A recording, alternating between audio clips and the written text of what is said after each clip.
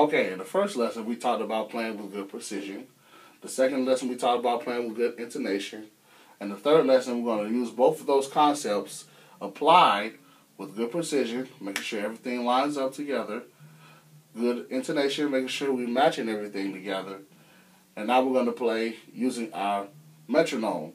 Our metronome is a device that helps us play a consistent tempo so that we keep the tempo consistent while we're playing. If we're rushing, you'll know because you're going faster than the tempo. If you're dragging, you'll know because you're behind the tempo. Okay, this helps all music people keep the tempo while they're rehearsing whatever piece they may be working on. So we're going to use the metronome.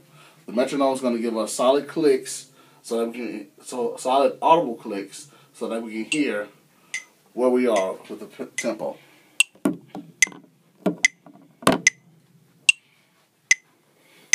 Using the concert achromatic scale. Ready?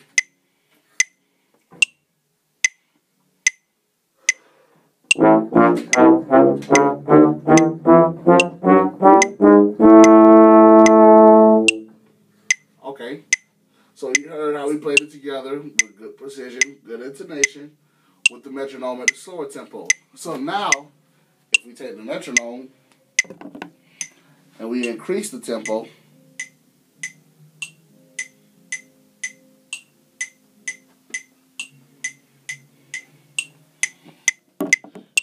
you hear how the beats are clicking a lot faster? So that means our tempo is going to be a lot faster. Ready? Can